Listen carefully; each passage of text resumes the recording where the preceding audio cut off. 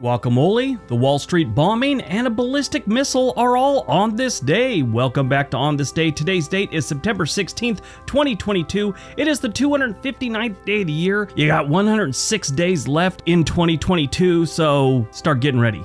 Today's the 37th Friday in the 37th week, and it is the 88th day of summer. You got 6 days left until fall. Today is National Guacamole Day. National Guacamole Day on September 16th brings fresh flavors together in a perfect celebration. That's what the website says. Avocados shine as the star of this dip. Lime juice, tomatoes, onions, and seasoning make guacamole a guilt-free addition to any snack or meal. That's also from the website. Guacamoles are made from avocados, obviously, and avocados are considered to be a superfood. So it's actually pretty healthy. I'm sure the sodium that you put in there with the seasoning and stuff isn't great. Obviously it's not great, but guacamole for the most part is a pretty healthy snack. I mean, it's definitely better than cupcakes. I mean, I love cupcakes more than guacamole, but if I gotta, get healthy, I'll go with guacamole, I guess. Guacamole originated with the Aztecs in Mexico, and it's now made its way onto the American table. Other recipes include hot sauce, yogurt, other seasonings, jalapenos, chilies, red peppers. Yeah, put a lot of things in guacamole.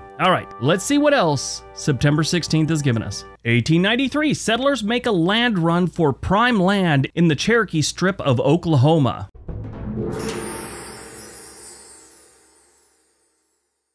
This was a very interesting part of American history that, as we were expanding west, they were trying to get settlers to move out there, and one of the things was they were giving away free land. There was some minor things like you had to register and there's a little fee to that, but you weren't plopping down at the time, hundreds of dollars for property. I did a video about this before, and it's really interesting. There was a few of these land runs. I think it was a Tom Cruise movie called Far and Away, where they that was the climax to the movie, was this land run. They'd come all the way from Ireland to the United States and made their way out to like Oklahoma for this big land run. In the movie, he gets this horse for the land run. Now, he's from Ireland. He doesn't know anything about horses, really. And so he goes to this man to buy a horse, and he goes, I need the fastest horse you can, because it's a race to get the best land, right? And so he wants to get out there as fast as possible. And he knows nothing about horses, so he gives this guy like his last dime for the fastest horse the man has. He ties it up to a post, goes into this store, comes out after having a couple drinks, and his horse is laying there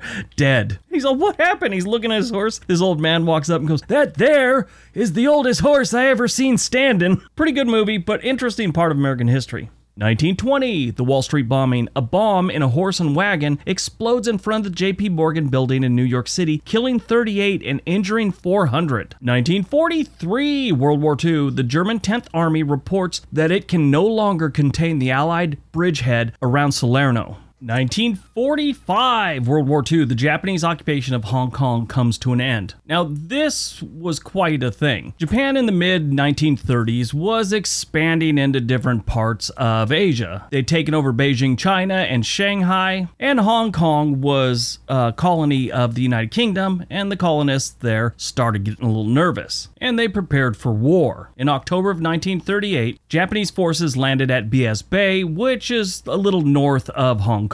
Now, this was a big problem because Hong Kong was like the last port to get supplies into China and a lot of the other British colonies in the area. In 1938, about 40% of all the supplies that China was getting from the Allies to help them with the war effort were going through Hong Kong. As the unavoidable invasion of Hong Kong neared, refugees started flooding into the city. The government of Hong Kong started sending out any Europeans or Americans or anything. They were putting them on boats and getting them out of the way before a blockade happened or anything like that. Well, the blockade eventually did happen. And on December 8th, 1941, the Japanese ground offensive went off. They expected to be in Hong Kong within 2 days and take it completely over within 4. It didn't pan out that way.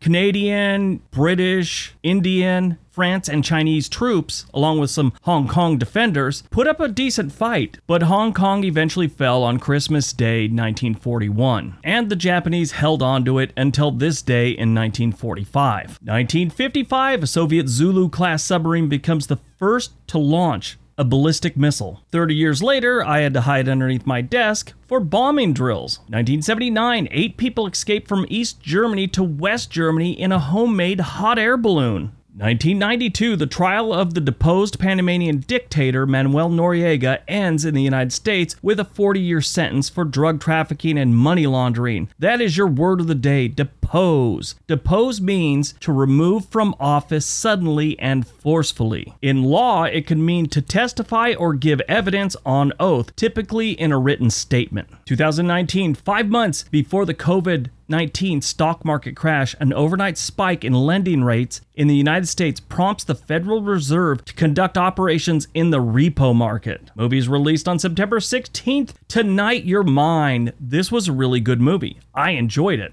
Now, if you saw this movie outside the United States, it was actually called You Instead. And that's the title of a song that's in the movie. Actually, both of them are titles from different songs in the movie. Tonight You're Mine and You Instead. But it is a pretty interesting movie. It's cute. This successful American rock band is playing a festival in Scotland, and this British, not as popular band of girls, they get in an argument with this bigger band, and this couple are basically face to face yelling at each other, and this insane security guard comes over and tells them they need to learn how to get along together and puts handcuffs on them. So they're handcuffed together. Well, they try and get them off, and normal handcuff keys aren't working, and they try and cut them off, and it's not happening. So they spend the whole day together handcuffed and into the night, and of course fall in love. Cute movie if you ever get a chance. Born on September 16th, 1925, B.B. King. Legendary blues guitarist, singer, and songwriter who won a Grammy Hall of Fame award in 1998 for the song The Thrill Is Gone. He grew up with his grandmother because his mother was too poor to take care of him. His mother's cousin, Buka White, gave him his first guitar. He named his electric guitar Lucille. In 2005, one of his biographers claimed that he had 50 grandchildren. He did a song with the band U2 years ago, and in the video it shows Bono, the lead singer of U2, going, okay, well, we want to start this off with a G and then move it. And he's all, no, man, just tell me how you want it to play. He goes, I don't do the chords. I was like, okay. He just played how he felt. You could see the confusion on Bono's face. He was the inspiration for Eric Clapton and Jimi Hendrix, among other historic guitarists. Died on September 16th, 1996, Gene Nelson. Screenwriter and director best known for his work on the classic sitcom I Dream of Jeannie. He first wanted to be a dancer after being inspired by Ginger Rogers and Fred Astaire films. He directed the film Harem Scarum, starring Elvis Presley. He had 3 children, Marilyn, Jean, and Miriam. And he also directed Elvis Presley in Kissin' Cousins. He was born right up the road from me, about an hour, in Astoria, Oregon in 1920. Gene Nelson died at the age of 76 from cancer in Los Angeles on this day in 1996. All right, that's today's video. Hope you guys enjoyed it. Hope you got some information out of it. Now go out, have a productive day, and be nice to each other.